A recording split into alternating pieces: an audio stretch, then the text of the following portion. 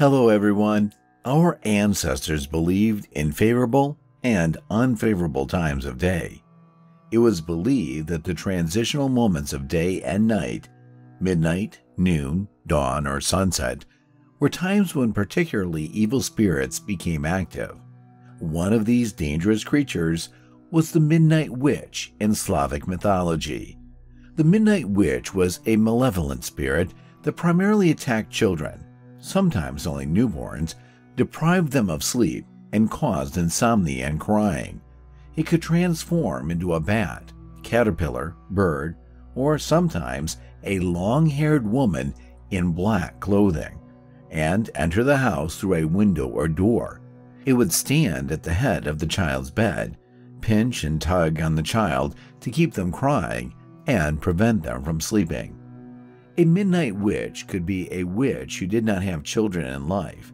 It was believed that what she did in life she would continue to do after death. In some places it was said that midnight witch could replace living children with unclean spirits or lifeless objects, especially if the mother had cursed in anger. The midnight witch child would not grow and develop properly and may not grow at all, especially if they put a piece of wood in the cradle and the mother thinks it is a live newborn. The real child lives in a spirit world, invisible to all others, from which he can be rescued. There are widespread stories in which a young man accidentally meets a girl who was switched as a child in the cradle, mistaking her for an evil spirit. He falls in love with her and marries her, thereby freeing her from the power of unclean spirits. But before that, he must pass a certain test. Many epic tales revolve around this topic, and here is one of them. Once we were young and carefree. One time, they said, who will take a stone out of the bathhouse for a bet? One person went, put his hand into the stone pile, and something grabbed him, saying, "Marry me and I'll let you go. But if you don't, I won't give you any peace." He came back the next day and said, "Who's here?" And it said to him, "Go to your mother, get a belt and bring a shirt." He did so, put the belt on it, and such a beauty emerged. They got married and went to her parents. Her mother was rocking a baby in a cradle. She came up to her and said, "Hello, mother," and her mother answered, "Am I your mother? Who have I been rocking for 20 years? She gave birth to her in the bathhouse and left the baby there, and it was exchanged. The girl said, 'Let me hold the baby.' She took it and hid it on the table, and it turned out to be a changeling." Midnight witch are dangerous for those who go to bed at sunset. Such a habit can lead to insomnia and illness. To keep midnight spirits away from the house, windows and doors were closed, and children were not taken out of the house after sunset. Also, empty cradles should not be rocked and left open. Children were never left alone, especially in dangerous places, such as bathhouses, fields, or forests. If a midnight spirit attacked a person in an open field, it could start asking questions, leading the person into conversation. To pass the time and distract the spirit, one had to answer it in detail and for a long time. Talismans in the form of dolls made from rags were helpful in protecting against midnight spirits. These dolls had no faces. The mother had to make the first doll before the child was born, when she was pregnant. No sharp objects were used in making it, and the mother had to keep it in her bed. After the birth of a child, this doll was placed in the cradle to protect it from the evil eye and disease. It was assumed that at the next visit, the midnight spirit would be distracted by the doll and the living baby would not interest it. But if the child still cried and got sick, the mother might decide that the midnight spirit was too strong and cunning, and that it's not afraid of anything. Then a special ritual was performed to drive away the spirit. There is a story about this, and now I will tell it to you. Once there lived an old woman in a village. She wasn't a real witch, but she liked to play tricks. She didn't have any children, and when she died, nobody mourned her much. They buried her peacefully because she didn't cause harm to anyone. They buried her and forgot about her.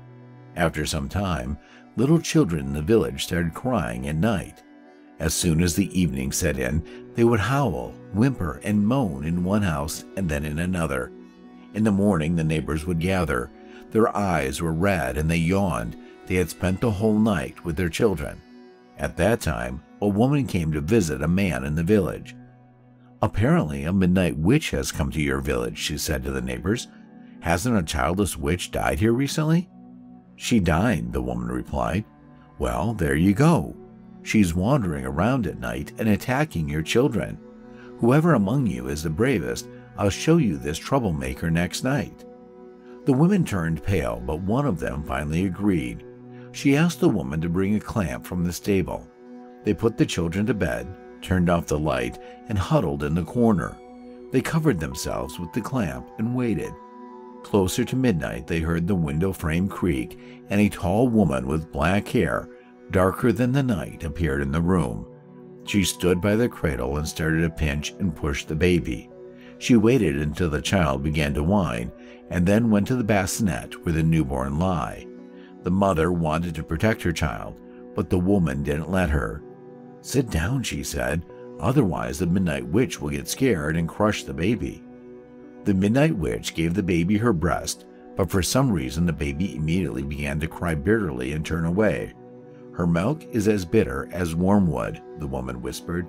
Admiring her handiwork, the midnight witch disappeared the same way she came, through the window, and the mother and the woman had a hard time calming their children. "Exactly, she, Grace, was here," said the young woman who had identified the deceased witch. "Oh, damn the power.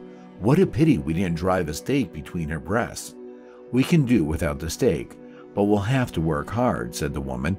"Let's first take care of your business, then we'll go to the others." And then such a commotion started.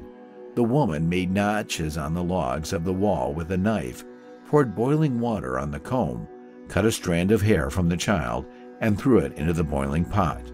"What are you doing?" asked the young hostess. "I'm cutting, steaming, boiling, and driving out the old hag, the midnight witch."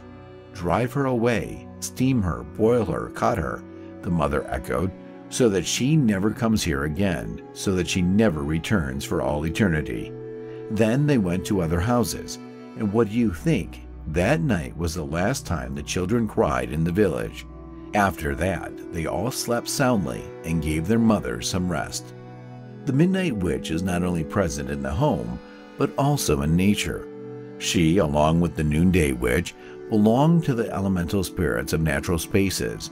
Those who rest in the field or on the pasture after work in the summer can be attacked by the midnight witch, who can send disease or lethargic sleep. However, the spirit is just and often punishes those who are truly guilty of some crime. That's it. If you like the story about the midnight witch, subscribe to the channel so you don't miss new videos. Thank you for your attention, and see you in the new videos.